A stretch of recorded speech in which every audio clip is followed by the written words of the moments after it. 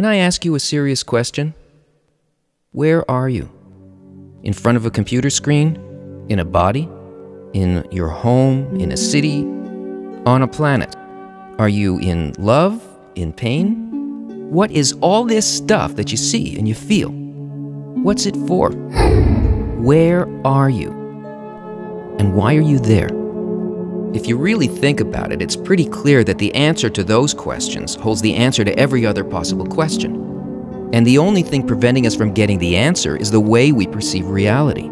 Because if we could see it for what it really is, then we would know for sure where we came from, what we are, where we're going, and why everything happens. So what is it about the way that we perceive that stops us from knowing? What's keeping us in the dark? Okay, let's start out here. This is the whole of reality. What we think of as other dimensions, non-material potential. Everything that's hidden from us, our future. What we want to feel but can't. What we want to know but don't know yet. For some reason, we have no sense of this. So to us, it's as though it doesn't exist at all. And what is all of this? Unlimited pleasure, unbounded existence, complete perception, and connection with the force that builds and guides the material universe, where we are. This is us, a closed box with 5 little openings to what surrounds us. And even though we have these 5 senses to tell us what's real and to guide us, none of them works in a way capable of sensing anything that's out here for what it actually is. The problem is, this is where we all really live. Yet we only experience what you find in there. And what you find in there is limited perception, isolation, fleeting pleasures, and all kinds of problems that cause suffering. Why don't we experience what's out here? Instead of what's in here? When something from the total of reality comes calling, we think we know what it is. But we never get the thing itself. It never actually enters the box, because the senses aren't really openings. What's outside the box hits some kind of resistance, a screen, a barrier, like an eardrum, or a retina, a taste bud, or a nerve that interprets what's outside, and then gives it an identity and a meaning, according to the effect that this unknown thing might have on the box. But the interpretation that the sensor gives us is entirely limited to the way it's programmed. The program doesn't tell us what the outer objective reality actually is. It reduces it, turning it into something else according to its rules. And all of our senses run on the exact same program. So whether your eye uses an electron microscope or the Hubble Space Telescope, what you'll ultimately see will always be a subjective picture, determined and controlled by the program. So what exactly is the program? It's called egoism, self-concern. How does this affect me? What do I get out of this? In other words, the will to receive. The box is a machine. The input, a formless unknown that gets processed through an inner program. And the output of the machine is our reality.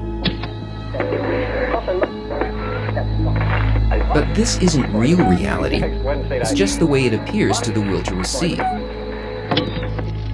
Because out here, everything operates according to a different, all-encompassing program that only creates, sustains, and guides.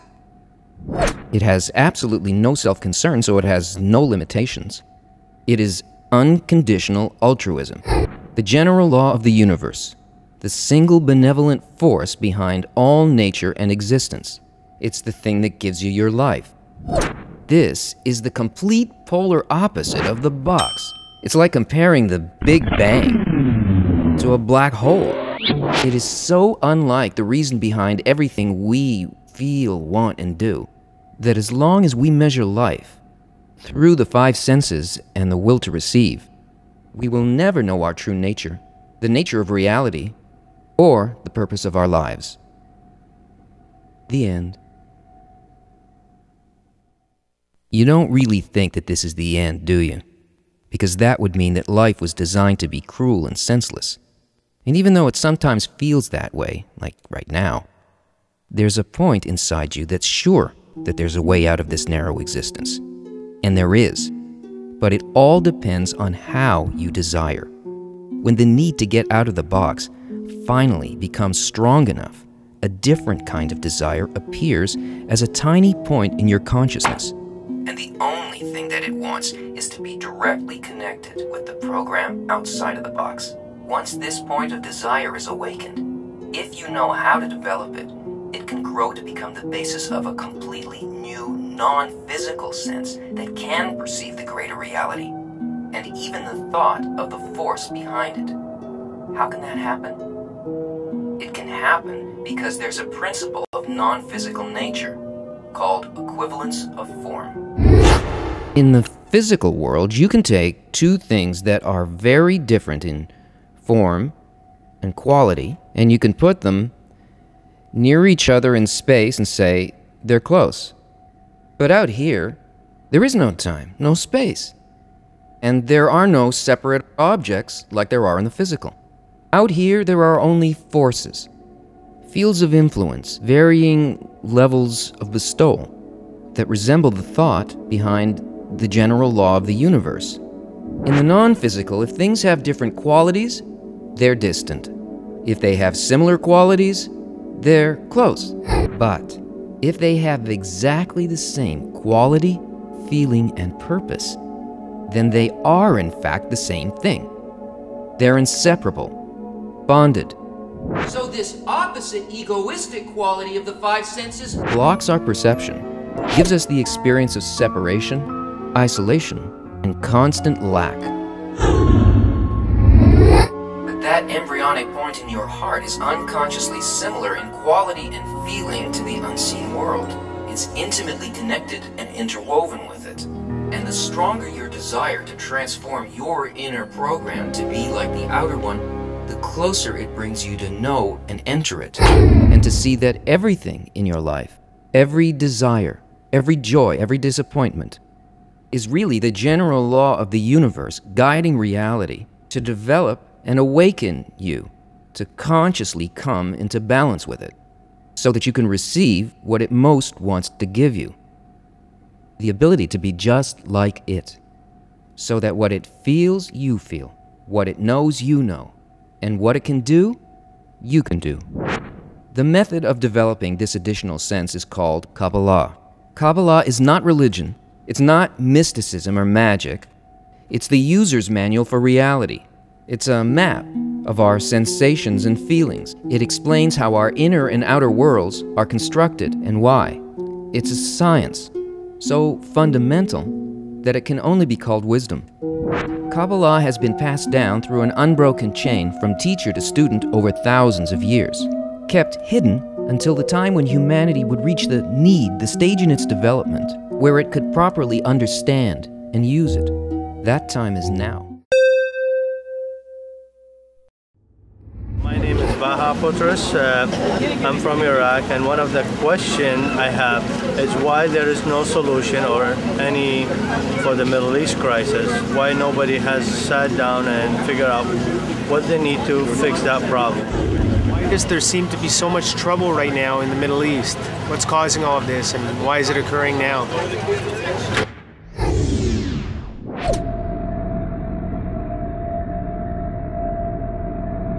Don't give up hope. From what we've seen and understood up to now, there doesn't appear to be a solution. But that's because we've been looking at this impossible situation from the level of outcomes, rather than the level of causes. And from there, the problem and the solution have a common origin. This is our world around 1948 before the Common Era. Mesopotamia, Babylonia, ancient Iraq, the time and the place of the emergence of Western civilization. And something happened here in the development of humanity that set this conflict in motion. Not just physically, but on the causal level. Up until this time, the altruistic and egoistic properties of the inner life of humanity, let's call it the soul, developed in a relative balance. We wanted and we needed very little for our survival and satisfaction. First we hunted, then we farmed.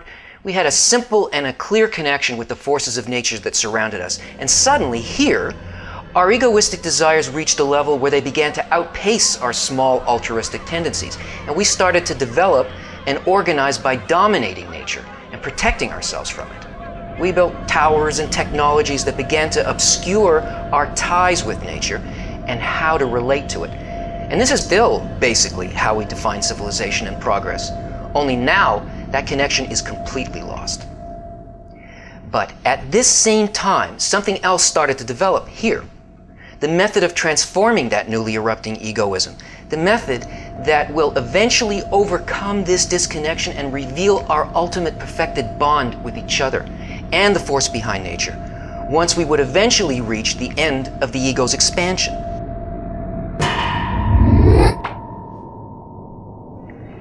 The method was called Kabbalah, and the person who revealed it was Abraham.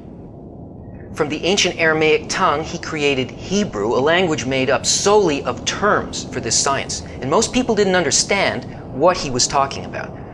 But he did attract a group of students, and he taught them the structure and the laws of nature, and how to work with these in the form of desires present in every human heart. One called Israel, meaning the desire for direct connection with the Creator, and another term called the nations, meaning our desire for self-satisfaction. And all this thousands of years ago, before Judaism, Islam, or Christianity appeared. Now, the Kabbalists tell us that the spiritual desire for connection with the Creator is destined to fill the entire heart, meaning all of our reality, despite the fact that our heart contains a greater number of corporal desires. But because this is the root structure of reality, we see this inner causal situation reflected in the physical world as well. This small group of students eventually grew, and they became a physical nation called by the same name, Israel, and surrounded by many opposing nations.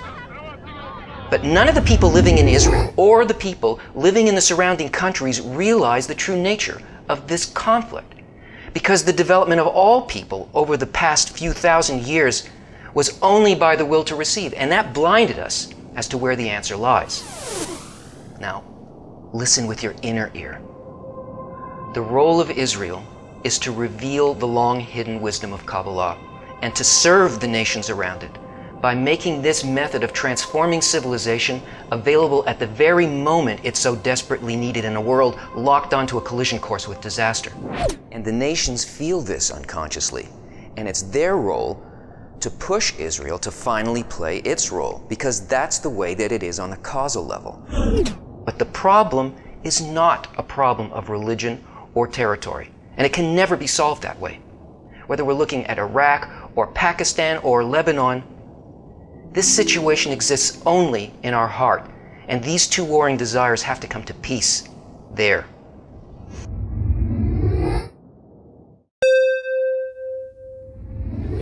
My question is, why can't we all just get along in the world today?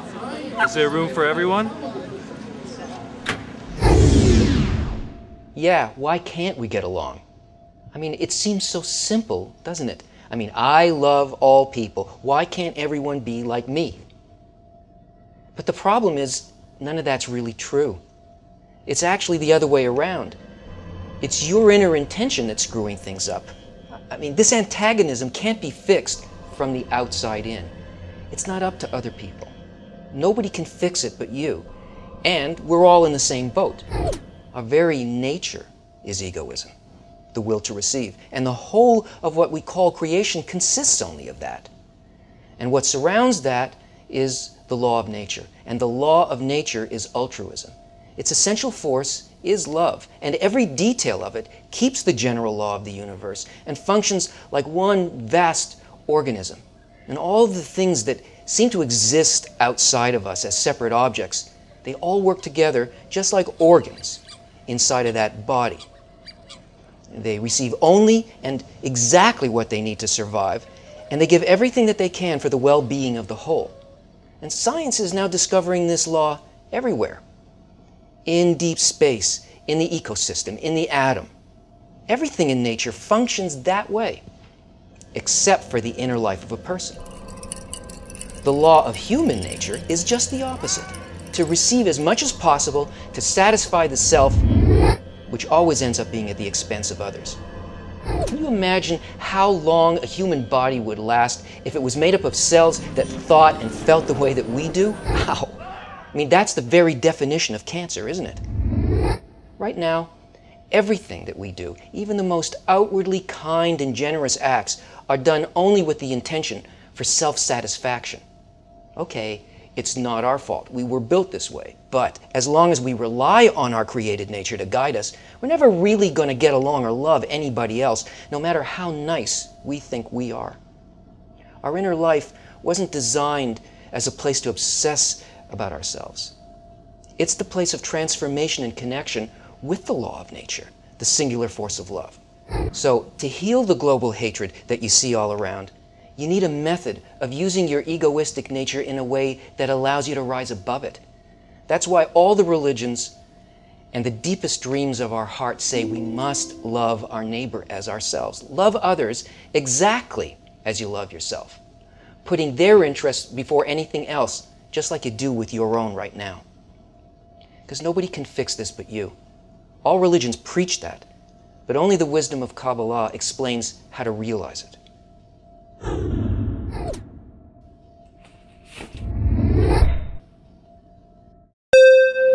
I want to know, do we reincarnate?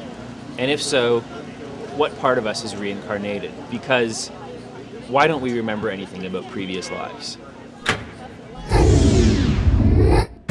Okay, if you really want to know, here we go. Yes, we do, and reincarnation can be experienced either internally or externally, depending on our conscious involvement and agreement with the force that's developing us. Now, death was inserted into the system as a result of the breaking, the shattering of the first man, of the collective soul. And so each one of the parts of that soul is a so-called individual soul, and it consists of 613 desires to receive just for itself. And each one of these desires is influenced by a constant force of development that's working on it with the purpose of bringing it to its perfected state so that it's transformed into a desire to bestow. And this happens over and over again until all of them are corrected. So no matter how it may appear to us while we're undergoing this process, everything always progresses and it never falls back. All spiritual growth is cumulative. Now, on the internal, on the causal level, an incarnation begins with the appearance of a spiritual body, which is a desire, but in its uncorrected state. And first it feels pleasure by satisfying itself, and then inside of that satisfaction, it begins to sense that it's not just taking from nowhere, but that pleasure is being purposely given to it from a higher level. And now, since it feels that, it wants to reach that level of experience so that it can feel the pleasure of giving instead. But to do that, it has to stop receiving. It has to stop experiencing itself as a receiver. So it's given what's called a screen, an intention that allows it to do that. And this is really the beginning of new life on the inner level, rather than death. Because even though the appearance of each new state is first felt as empty or dark, that only happens because the vessel, the desire, still only identifies and is locked into its old definition of life and pleasure, the one that's trying to leave. So even though what's coming is bigger and better, it's so opposite a perception that we don't feel like there's anything there. Now let's look at the unconscious physical level. Here, the exact same mechanism is perceived as a mysterious, intimate inner quality that clothes in a succession of protein bodies, each with its unique talents and personality, appearing and disappearing one after another over thousands of years. And with each cycle of death and birth, it completely forgets the conditions of its former life, because if it's going to encompass change and attain a higher level of reality, it won't be in that mind, because reality won't fit in there.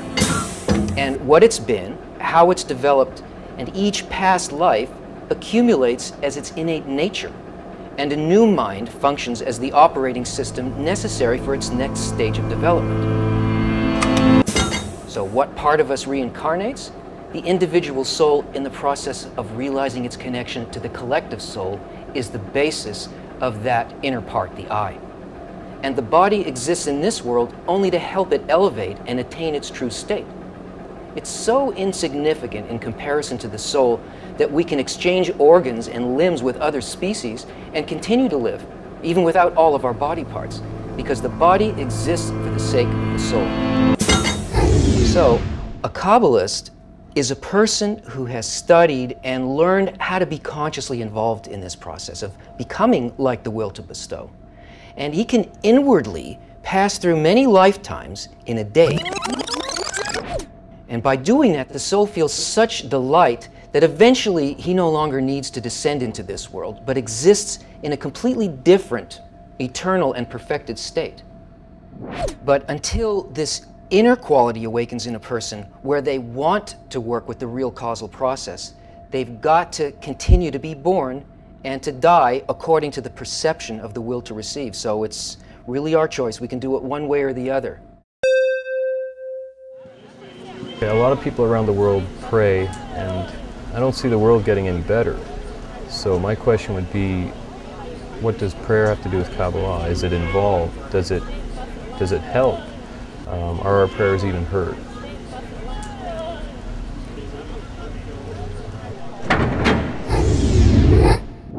Well, it all depends on what you mean by prayer, because everybody prays in one way or another. But what are we really doing when we start talking to what we think of as God? And why is it that prayers are so rarely answered? Kabbalah doesn't consider prayer something that's done with the tongue, with the lips. You know, the saying of beautiful, inspiring words that we read, praising the Creator, or even our own spontaneous words. That's the religious model of prayer. The Kabbalists tell us that the upper force doesn't listen to words, but only responds to what is actually in our heart, and that it only answers one kind of prayer, a true prayer, which is a bottom-line, gut-level need. That's the most powerful desire that we have at any given moment. And even then, it has to be the right kind of a desire. See, in religion, a person believes in a God who's in control, and that there are events that happen or may happen to him or her that are felt as either good or bad. Now, if they think that something bad is happening, they start praying. They ask that God change his attitude and instead be kind and take away or prevent the bad event. Make it good. In this kind of a prayer, a person thinks that the Creator's attitude is completely variable, and the prayer is that God should change and my life should remain comfortable. The gut-level desire here is that God should serve me. So this kind of prayer is never answered, because it has nothing to do with why the events happen the way they do, or with the Creator's attitude, and nothing actually changes here. Not the outcome, not God, not the person. In fact, this isn't prayer at all. It's a kind of bribery, but to no effect. In Kabbalah, we also have a Creator and a person in this world, and events that are felt as either good or bad. But because the Kabbalist starts from the principle that all actions of the Creator do not change, that the Creator's attitude is always and only good, therefore all the events in a person's life are also always good. It's just that he can't feel it that way. So obviously the problem is with him and not with the Creator. So in that case, what appeal can a person possibly make? The Kabbalist asks the upper force to change him so that he can feel the event as good by altering his inner nature so that he can sense the loving attitude that the Creator has in sending him that event. In fact, that's the reason he received it, so that he could continue to develop a true need to rise to the level of the attitude of the Creator, to want what the Creator wants to give him. And that need is his prayer. And that prayer is answered immediately. And the man's reality truly changes because he begins to live in and to perceive a very different world. Why am I never satisfied? Why are we never satisfied? Well, it's a good thing that you're not, because that's the way that we feel the motivating force behind all development, both in the physical and in the spiritual hidden causative level of nature. Anything that we feel as movement, from moving to some other part of the world to the subtlest shift in an inner attitude happens only because this force has made us so uncomfortable and unable to fulfill our desires in our current state that we begin to feel a need for a greater satisfaction that we calculate must exist in that new situation. And we move just that far and no further. A person doesn't even move a finger or scratch their nose if not for this calculation. How to get the maximum amount of pleasure for the minimum amount of effort. It is the E equals MC squared of the ego. This formula is so pervasive that we never choose anything unless it's presented to us in that way. We only choose between what we consider to be painful or pleasurable, and we always choose pleasure. Either an immediate one or a big enough one in the future that we're willing to pay for with a little bit of suffering. But pleasure does not exist in and of itself. There has to be something opposite to it in nature before it can be sensed. We never experience anything as its essence, only by comparison. We feel light compared to darkness, warmth compared to cold, pleasure compared to pain. If there's nothing opposite to it, there is simply no sensation. Pleasure is actually the meeting point between a need and its fulfillment, and the greater that the need is, the greater the experience of pleasure. So why is it that pleasure always disappears? You know what it's like when you're a little hungry. You start thinking about what you could eat. Maybe a pretzel. Yeah, okay, maybe later. But the hunger keeps on growing. Maybe I'll have a couple of hot dogs. No, a whole pizza. No, I know, a steak, a big sirloin. Vegetarians, please substitute a tofu loaf from your imagination, with a baked potato and all the condiments imaginable. And then when dinner finally comes, you could eat a steak so big that it needs its own area code. And that first bite is pure ecstasy. And the next bite is wonderful. The next bite is good. And the next bite is okay. And the next is whatever it is. And the next one is, no, not another bite. I'm going to be sick. The need is diminished. It no longer stands opposite to the steak. And now the pleasure can't be sensed because the need has been extinguished. And this all happens because we're trying to satisfy only ourselves. And that egoistic desire is ultimately what makes human experience limited and physical. Because our own needs are tiny, and they're built in such a way that they can never be satisfied. And yet we find ourselves longing for lasting pleasure, and we feel that somehow it must exist. And it does. But in order to feel that, first, we need an unlimited, ever-expanding desire that can draw a boundless fulfillment. And to do that, you have to seek pleasure in the fulfillment of others. Because this desire to bestow is a spiritual desire, and one taste of it is greater than all the pleasure felt by all creatures over all time. Because it's a pleasure not felt in our little subjective needs, but in everything. There's no limit to that desire, and there is no end to the pleasure derived from that need. Well, I hope that satisfied your hunger for knowledge and gave you some food for thought, and here are a few other items on our menu that you might want to taste, and just click and stop me, please. What is the simplest way to stop the commentary that's ongoing inside our minds when we're trying to interact with the world? Ah, okay, so you want to be able to control your thoughts. Of course, because sometimes we find ourselves in a situation where we start having thoughts that we don't want. So we try to grab hold of our thinking and wrestle it or find ways to direct it to where we want it to go. And if we can't do that, then we feel uncomfortable or stupid or out of control. Because we assume that the way things happen is that we start to think about things and we pick something to focus on and we analyze it and we weigh it and then we visualize an attitude and direct our reactions, and then we come up with the idea of what's important or correct. And then we decide that's worth going after, and we start doing one thing or another to bring that thing about. If we could just do that, then we'd be happy. But that is not how things happen at all. In fact, it is completely the opposite way round. Thought is not the starting point of our feelings and actions. The self is not thought. Thought's a product of something much deeper.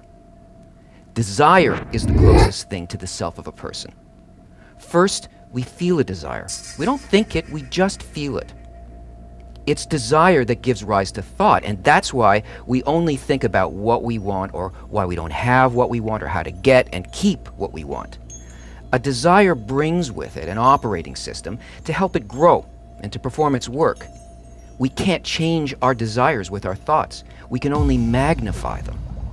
We can't change our thoughts with our thoughts. So if we want great thoughts, we need great desires. So the question really is, how do I change what I desire?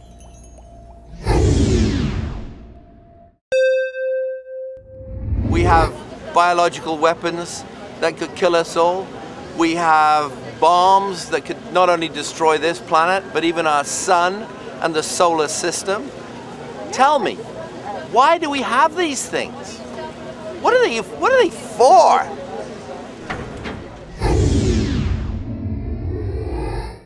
I bet you think you got me stumped. But there's one destination in life and two paths leading there.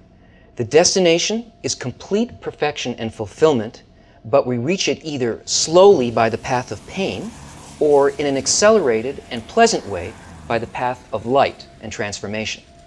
Now, the path of pain isn't really a path at all. It's just the accumulation of puzzling events in life that happen to us because we're not consciously involved in our development.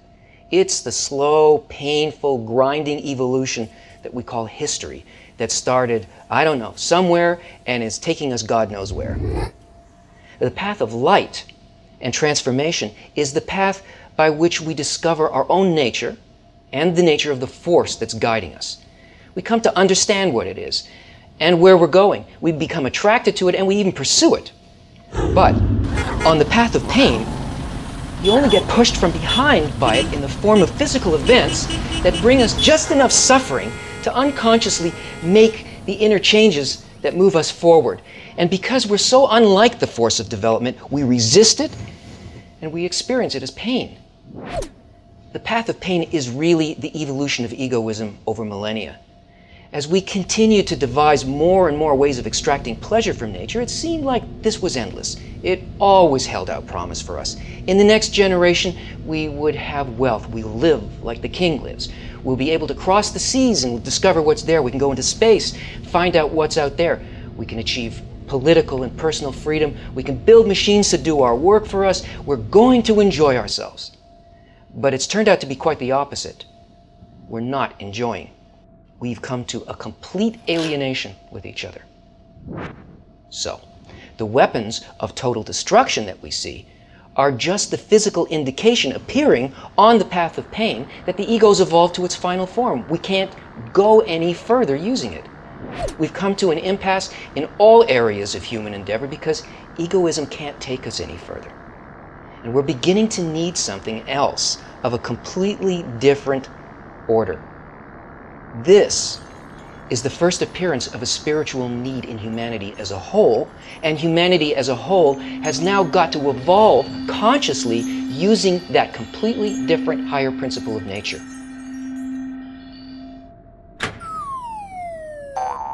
On the path of light, called the path of Torah, we can get ahead of the wave and already start inwardly living in our next state by choice. So no negative physical push is required. Let's put this back where it came from.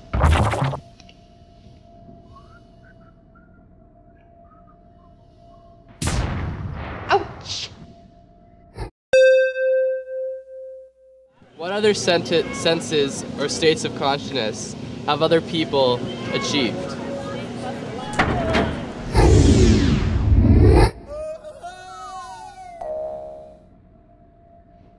I bet this is the second time you're watching this one. You'll understand why I'm saying that later. So, what other states are there that others have experienced?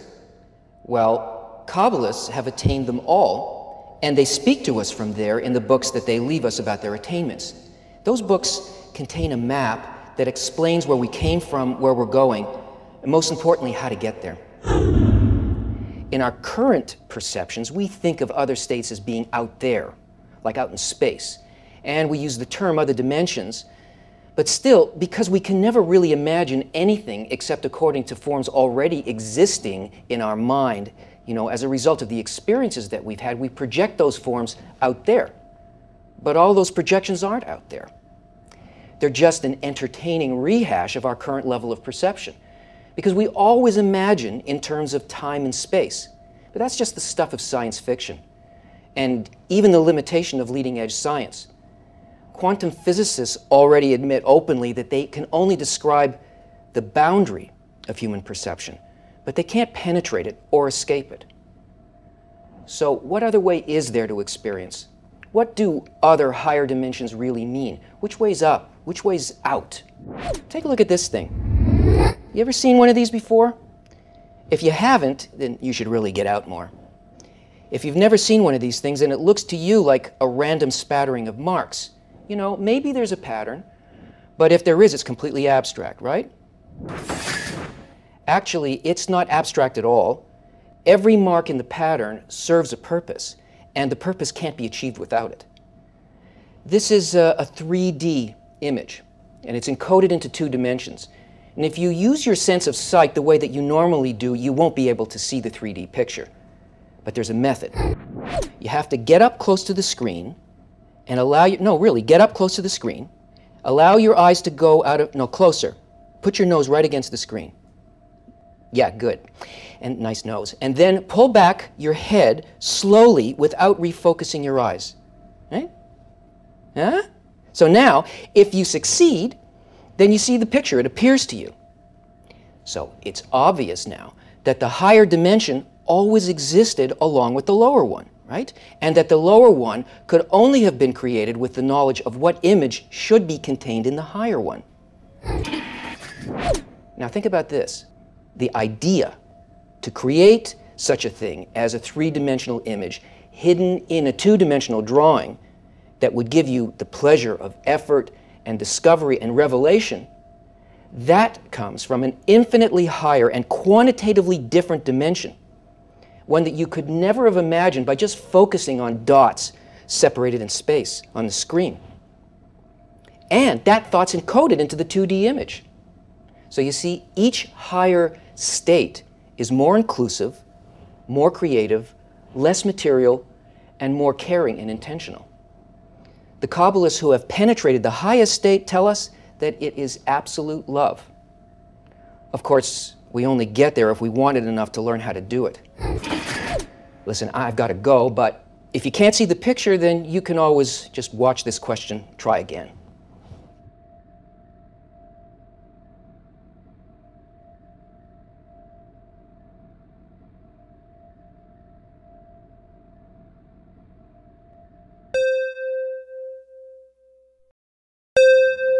My question is, do I have to believe in God in order to lead a spiritual life? Actually, if you just believe in God, you can't live a spiritual life. We can't enter spirituality based on belief, because beliefs aren't based on what spirituality actually is. They're fantasies of how we'd like it to be without doing anything to find out what it is. How do you know when you're in a place? Only by the sensation that you have within your own experience. If you go by anything else, then you don't actually live there. You just live as though you live there, as though there's an all-inclusive loving force. And spirituality isn't vague or abstract. Just believing calms us down. It makes us not try to attain, taste, perceive, and enter it.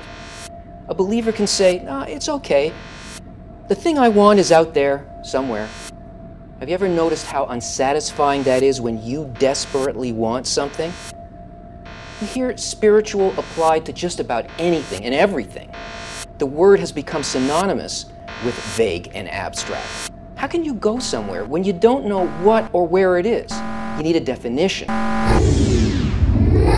And that's one of the greatest gifts of Kabbalah. The Kabbalistic sages tell us that spirituality is what creates, influences, and cares for every aspect of life.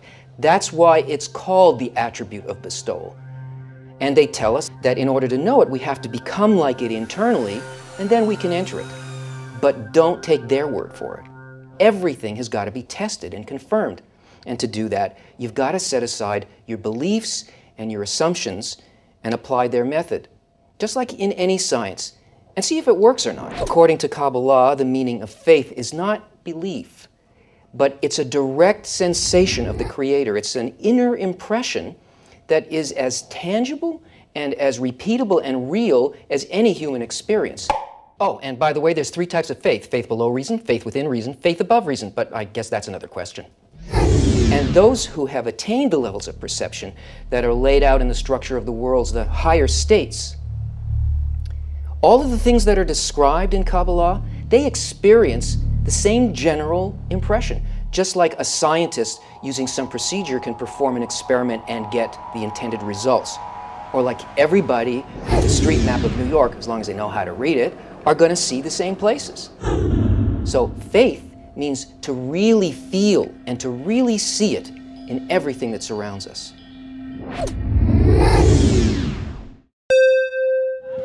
My question is, what's the nature of a coincidence and how should I interpret it?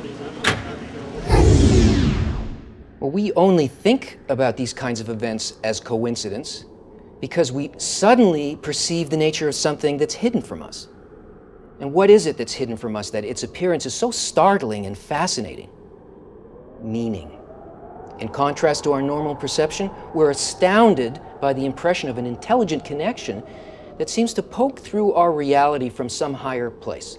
And we're absolutely certain that we're sensing purpose, and yet at the same time, it's not really clear what that purpose is. It's a kind of an awakening, an assurance that we're not alone. Maybe nature really is a caring force. And this wonderful feeling is just a little taste of the enormous pleasure of sensing this force. It's so impressive that even bad coincidences inspire wonder, because you feel its nature regardless of the fact that it eludes your reason. Imagine the delight of actually uncovering the meaning of your life. But there's no such thing as coincidence. The study of the structure of the upper worlds in the science of Kabbalah is nothing other than the layout of what you actually are. You glimpsed it, but only through 2 points, and under the reversed assumption of your reason that somehow 2 entirely separate things magically became interrelated. And that's not so, because the force behind life is a complete holistic reality consisting of wisdom, feeling, and purpose, and every part of it is linked to every other part of it, because it's one thing. So naturally, everything that happens has an impact on every other thing that happens, or anything that's perceived, because it's already there outside of time and space, just waiting for us to be able to sense it and attain it. Hey, who you talking to? How you doing? It's like looking at a chain of islands. If you could suddenly pull the plug and drain the ocean, whoa, you would clearly see the submerged mountain that was always there. Kabbalah is a practical science that allows us to perceive what's hidden, so that the adventure of connection, purpose, and meaning becomes constant in our lives, not just an anomaly.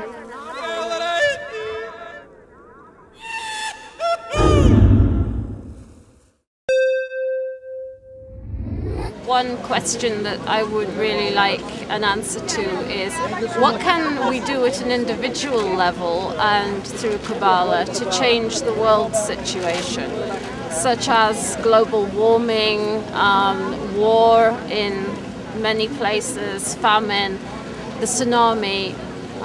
Many people feel very confused. Is this the will of God? Is this punishment? What answers does Kabbalah have, and how can Kabbalah help?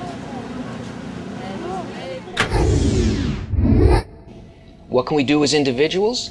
Great question. Because there are no physical, political, scientific, or humanitarian actions that can change this situation if we don't change it individually first.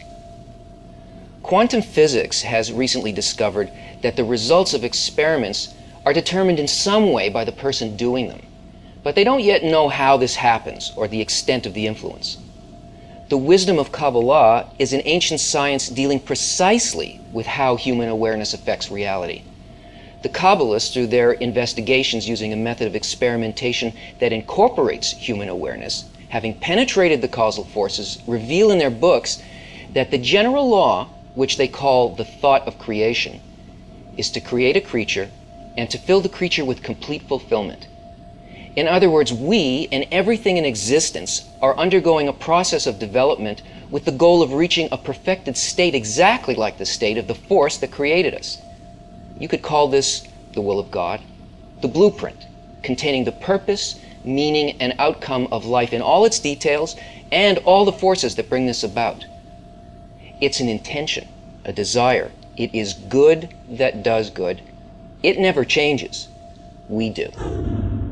All the disasters and the wars that we're now experiencing are just the measure of the difference between the quality of our individual and collective intention and the quality of intention behind this law governing nature called light. The inner life of humanity is the determining factor for how nature treats us. So how can that be? The inanimate, vegetative, and animal levels of existence are actually parts of us. The only difference between them is the amount of desire for change they have, the amount of quality as opposed to quantity.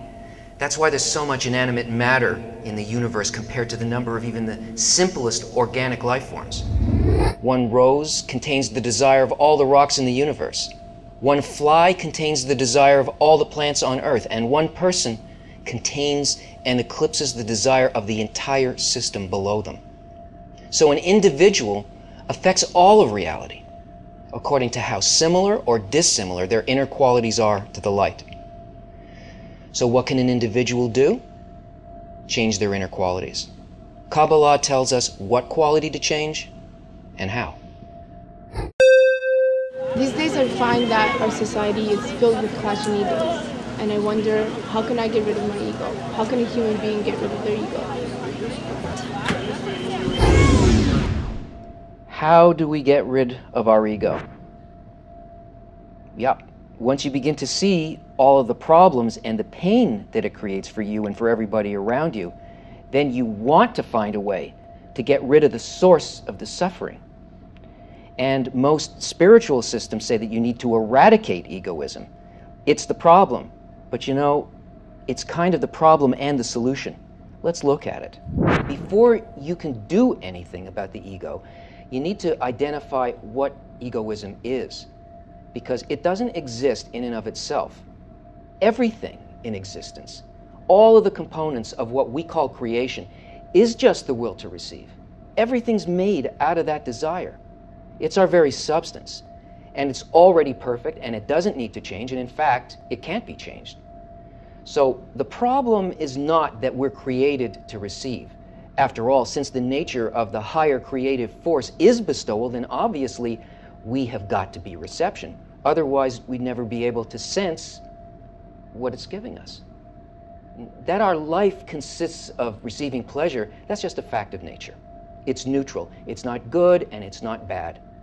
Egoism is the intention that a person has about the purpose of that receiving. The word Kabbalah itself means reception. The science of Kabbalah is the method of how to receive correctly in all of our desires. Basically, if the reason that I'm receiving is to satisfy myself, then that's egoism. If my reason for receiving is to fulfill another, then it becomes giving to that person and ultimately to the upper force, to the Creator. But we can never do that naturally. It's something that can only be achieved above our nature and not by destroying or suppressing it. Things grow only as a result of the expansion of desire, and we're purposely given our desires in their egoistic form. It's our only tool. And it's only by expanding the ego and then correcting it that we could ever reach a state in which we would be able to exit it. And it's this process, like rungs of a ladder, that allow us to gradually encompass and attain all of reality and achieve an identical nature as the upper force. The outer action doesn't change. only the intention behind it, and that's enough. Because on the causal upper force level, intention is the only action. Imagine that there are two best friends, and one invites the other over for dinner. Because of his love for his dear friend, the host prepares a meal made of only the dishes and delicacies that he knows will satisfy him. Everything's arranged to entertain and to please his friend. Now, the guest arrives, and he sees a perfect feast laid out in front of him. And then he suddenly realizes that his friend is the ultimate giver in this situation, and that he's there just to receive. He admits to the host that he's overwhelmed by shame, and he refuses to eat. And the host says, "You don't understand. I prepared all of this just for you because I wanted you to enjoy all these things, so you'd know how much I like you. And if you don't eat, it'll spoil the whole evening for me." And then it dawns on the guest that the success of the dinner is really in his hands. And if he eats in order to please the host, then he's actually a giver. So he begins to eat and enjoy so that the host will receive the delight from all of the things that he intended and prepared for the guest. And in fact, by doing that, he even attains the mind of the host, because now he's got the identical intention and love towards the host as the host has towards him. We are surrounded by a sea of light. We're constantly being given, and we're constantly receiving. So we constantly have an opportunity to feel and correct our egoism. Ah, some pop in a fancy glass. Here's to you.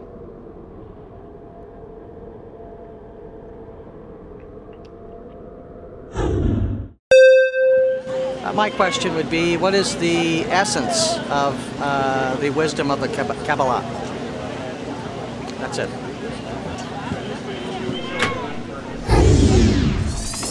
What is the essence of Kabbalah? Well, there has been a lot of confusion, legend, myth, misinterpretation surrounding the true nature of Kabbalah because it's been shrouded in mystery for thousands of years. And it's called the hidden science for three reasons. One, in the past, Kabbalists taught only a few worthy, highly developed people from each generation who already possessed certain inner qualities not developed in humanity as a whole until recently. And these inner qualities allowed them to understand and use it correctly. So in the first place, it was purposely hidden by the Kabbalists themselves. Two, all Kabbalistic books are written in a way that uses words that seem to talk about people and things. But in fact, not a single word in any Kabbalistic book is talking about the physical world. And if you don't learn how to read these books from a Kabbalist in the authentic teaching lineage, you simply can't understand them. It doesn't matter how bright you are, all you're going to end up with is a product of your imagination and nothing else. And three, Kabbalah reveals the purpose and the nature of this system that we call life. And unless a person has a powerfully real and serious need to ask this very question, they can't hear the answer, not even if it's shouted at them. But today, many people all over the world are seeking out Kabbalah. So let's clear up the misunderstandings. First, let's look at what Kabbalah is not. It is not and has nothing to do with religion, magic, mysticism, witchcraft, divination, cults, healing, meditation, self-help, philosophy, theory, parapsychology, ESP, telepathy, clairvoyance, New Age, psychokinesis, superstition, dream interpretation, phrenology, tarot cards, mantra, yoga, red strings, holy water, blessings, Judaism, Islam, Christianity, Buddhism, Hinduism, Sufism, anyism, past life regressions, holistic medicine, numerology, faith healing, aromatherapy, secret societies, Reiki hypnosis, channeling, transmutation, phrenology, astrology, astral travel, or projection, lucid dreaming, spiritualism, communicating with the dead, out-of-body experiences, magnetism, voodoo, Freemasonry, philosophy, reflexology, UFO, creationism, fanaticism, or any other belief. Although many of the above mentioned have borrowed and misinterpreted the principles of Kabbalah over the years. So now, what is it really? Kabbalist Yehuda Ashlag defines Kabbalah this way. The wisdom is no more and no less than a sequence of roots which hang down by way of cause and effect in fixed, determined rules, weaving into a single exalted goal described as the revelation of his godliness to his creatures in this world, which means that there is an upper force, and then there are governing forces that descend from this upper force and bring about our existence in this world. We're familiar with physical forces such as gravity, electromagnetism, and even the power of thought, but there are forces of a much higher order that act while still remaining hidden to us. Just like we know the effects of electricity, but we can't see it, and we don't know exactly what it is. The ultimate comprehensive force, the Creator, is the sum of all of the world's forces and the highest level in the line of higher governing forces. And this upper force gave birth to 5 worlds and a barrier separating them from our world. Now, the science of Kabbalah doesn't study our world and the people in it the way traditional science does. It investigates everything that exists beyond that barrier. And there is nothing other than the forces that descend from above in accordance with these laws. And the laws, as Ashlag writes, are fixed. They are absolute, and they are everywhere. And ultimately, they are all directed so that we can reveal the governing force of nature while we still exist in this world. My question is, do we have free will, or is everything predetermined? We don't know which of our actions are actually free and in which we just have an illusion of freedom. That's because we're blind to the laws and the forces that manage us, and we assume that there's no management at all. So this gap in our perception, that's what we call free will. But we have no free will at all, except in one thing. And other than that thing, everything we do is dictated to us by inner and outer nature, and it's defined by 4 factors. In order to discover where our freedom really lies, we need to look at a level of life below ours to catch these 4 factors at work. Let's look at a seed of wheat. So the first factor, the bed, the first matter. You can take that seed and you can bury it in the ground and it'll decompose, and the body of the seed disappears, but the information about the qualities that are going to develop doesn't die. With the old form, it gets transferred into a new one. And that information is the primary cause of everything that follows. Likewise, a drop of semen contains the abstract force from our ancestors, and we come into the world with their accumulated knowledge, physical and mental qualities that we feel as our own subconscious tendencies, but they aren't ours. They're installed in us, and we can't choose or change them in any way. The second factor, the cause and effect that stem from itself. So now the information in the seed receives a new form, but the form doesn't change the information. It'll never become an apple tree or a squash. It only develops the qualities carried from the seed. And the only change that can happen is in quality or in quantity, but it can only grow as a stalk of wheat. And geneticists tell us that there's a gene in us for everything, even what we consider to be our deepest personal wishes. They've identified which genes predispose a person to good or criminal behavior, to addiction, to sexual response. The inner system we think of as our I is a fixed set of qualities controlled by a program that switches them either to the positive or the negative, and we have no direct influence on that program. The third factor, the inner cause and effect.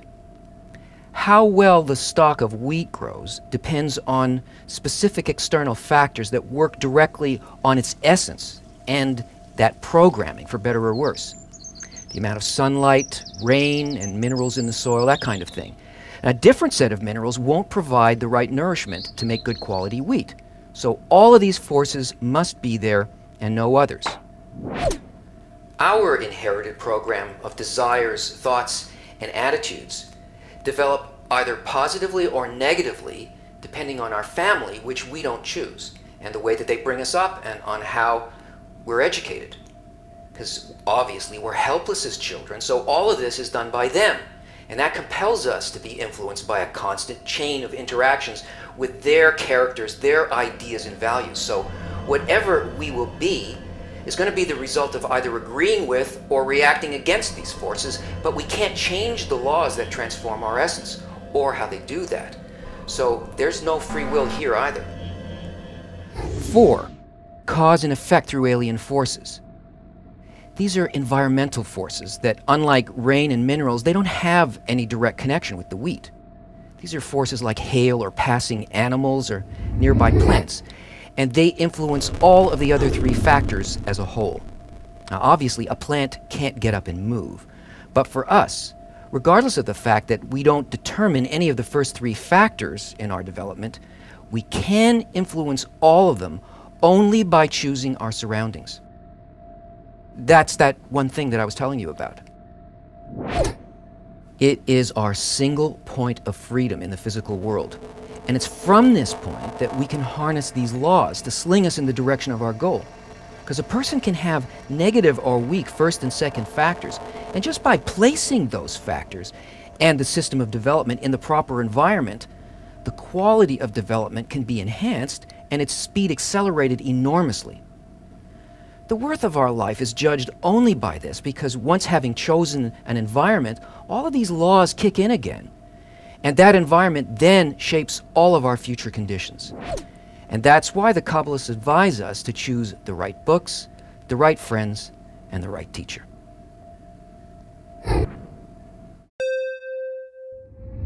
What is the true nature of humankind?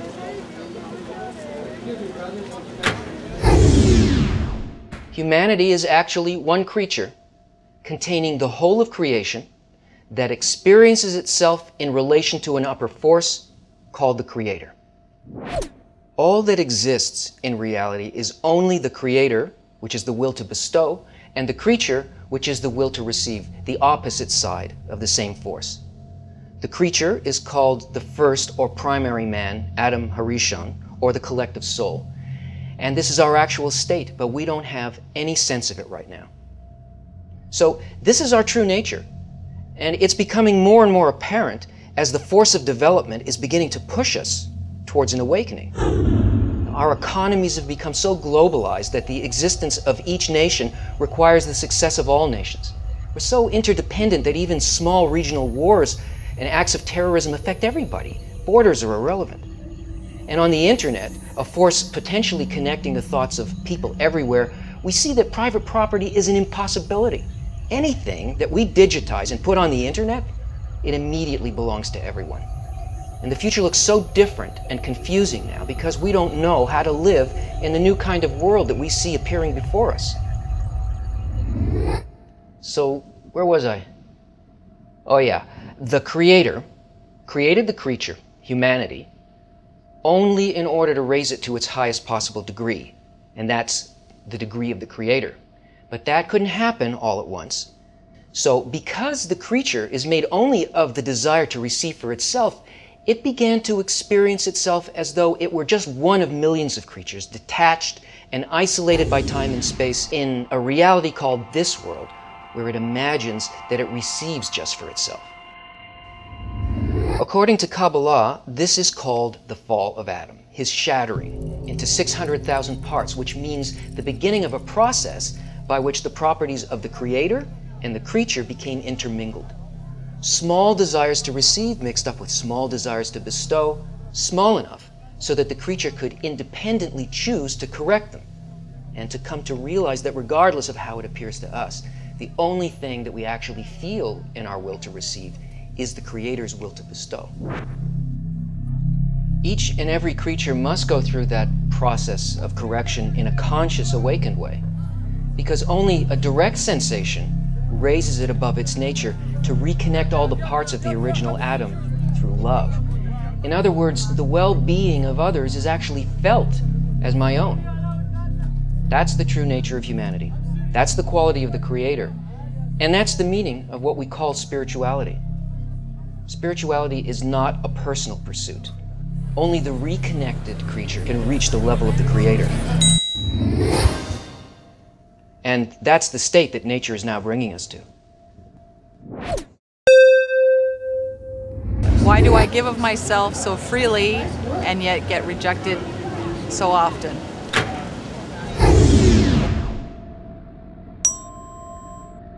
It feels that way to you at the moment, but let's look at what's actually happening.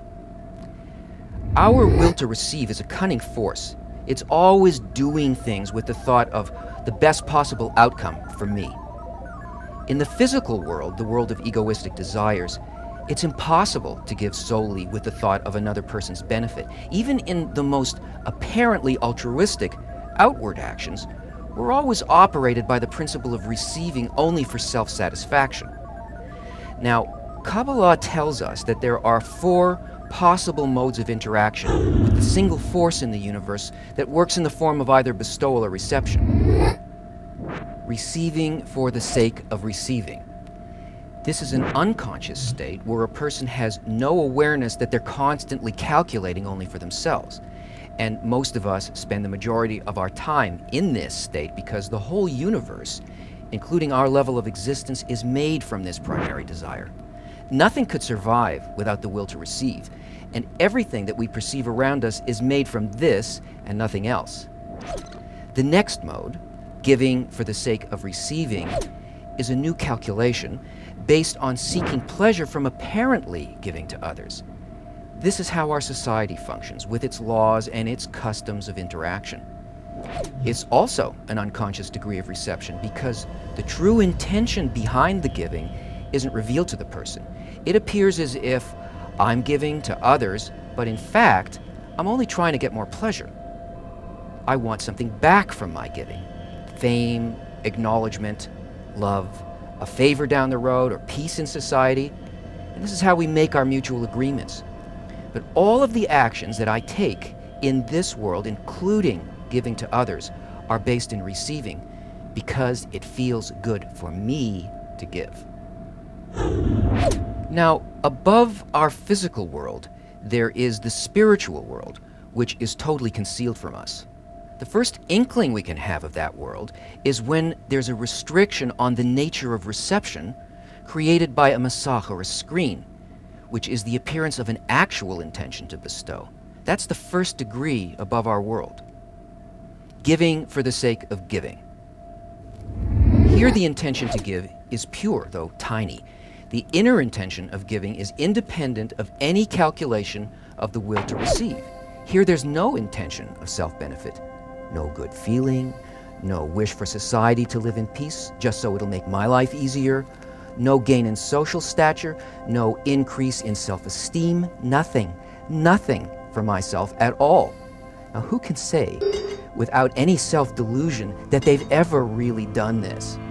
This form of bestowal never brings any kind of pain to the giver because there's no desire to receive anything, so you can't be empty, and therefore you can't suffer. This degree seems impossible to achieve on our own, because it is. Our nature is one of total reception and can do nothing but calculate for self-benefit. This degree is achieved internally by assistance from a higher level that creates this restriction on our will to receive as a response to our heartfelt desire to reach just that. Last and the most exalted degree that we can attain is receiving for the sake of bestowing.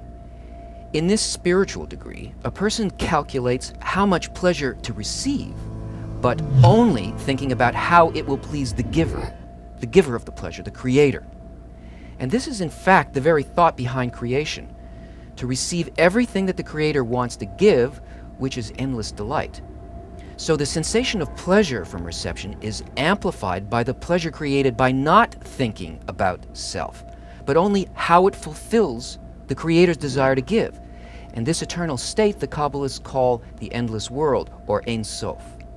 Now this all sounds very simple, but it's not very easy unless a person has a strong desire to reach this state above their nature. But with it, the drive for spirituality will become the dominating force in the human heart.